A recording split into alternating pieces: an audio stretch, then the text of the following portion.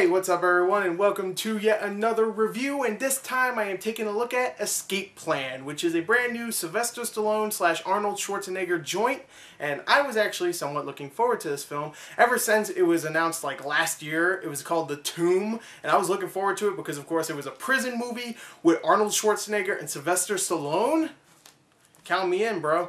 And it's finally out now. It's called Escape Plan, and hey, what did I think of Escape Plan? Let's talk about the story. The story for Escape Plan, as you would expect, is incredibly dumb. It follows Ray Breslin, played by Stallone, who can escape from pretty much any prison known to man. He does that for a job. He escapes a prison, tells the warden how he did it, what he needs to fortify, and then he gets paid. That's his job, and he does that a lot. I think they said he did it maybe 14 different times, so he's really good at his job. He can escape pretty much anywhere.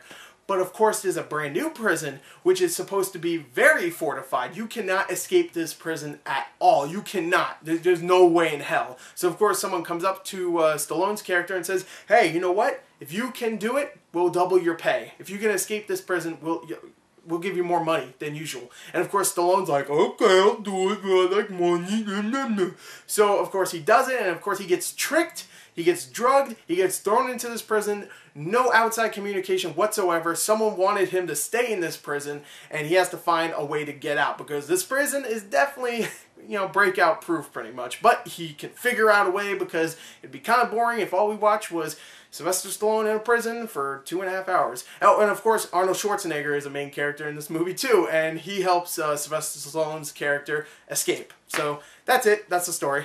Now, while the story is extremely dumb and it's not good, not even a little bit, it doesn't really need to be good. It needs to be entertaining, and for the most part, it does its job. Even though in the beginning I felt it was kind of dragging on a little bit too much, it's about a 2-hour movie, and it did not need to be that long.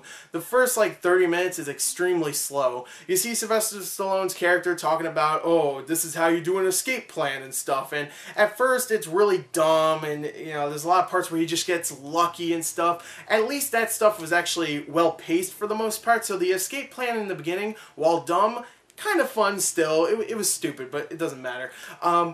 After that, there's a whole like 20-minute sequence of him talking to some of the side characters, like 50 Cent's character and Vincent D'Onofrio and Amy Ryan's character, and all that stuff is extremely boring. But once they finally get into that prison with Arnold Schwarzenegger's character, it just gets fun. It just gets really entertaining, because Sylvester Stallone and Arnold Schwarzenegger, when they're on the screen together, hell, even when just Arnold Schwarzenegger's on the screen, it's so fun. It really is. The dialogue is dumb, but they sell it completely. The interaction between the two is great, just completely. The characters are very entertaining. You actually do kind of like both of them. They're not just the big meatheads that are dumb. Even though the stuff Stallone's saying is kind of dumb at times, his character's meant to be smart, and you can kind of see that Sylvester Stallone, even though he can barely talk, you can see he could be a smart guy. And I really like Arnold Schwarzenegger's character. He's not the big meathead douchebag in the beginning. He's actually kind of a nice guy at first. He's like, hey man, Stallone, I want to be your friend.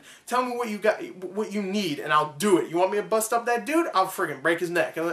I'll do anything, man. Hey, I just want to be friends. From the moment they meet to the end of the film, it is very entertaining, with the very few occasions where it actually does go back to kind of being boring and kind of being slow here and there. But besides that, I think Arnold Schwarzenegger is awesome here. Stallone is good when he's with Arnold Schwarzenegger, and they're both doing their, you know, they're doing their thing with dialogue and stuff. Schwarzenegger just completely steals this film, though. He is so charismatic. He is so funny. The dialogue they give him is not very good dialogue, but he just does a great job of saying lines, as everybody knows that. But Schwarzenegger, I'm just glad he's back. I mean, sure, he's been back for a little while, but he is back. He's back. He's back. I love Schwarzenegger. I really do. That wasn't me having a seizure. That was my Arnold Schwarzenegger impression. If you couldn't tell. My Stallone impression is perfect. Schwarzenegger, not so much. But yeah, he's great in this. I even like the villain of this film, played by Jim Caviezel. He's actually very cool. He has a cool demeanor about him, and then later on he actually starts to go a little bit nuts. I kind of like that. I actually really liked him in the film. He's a pretty good villain for the most part. He's a good foil to compare.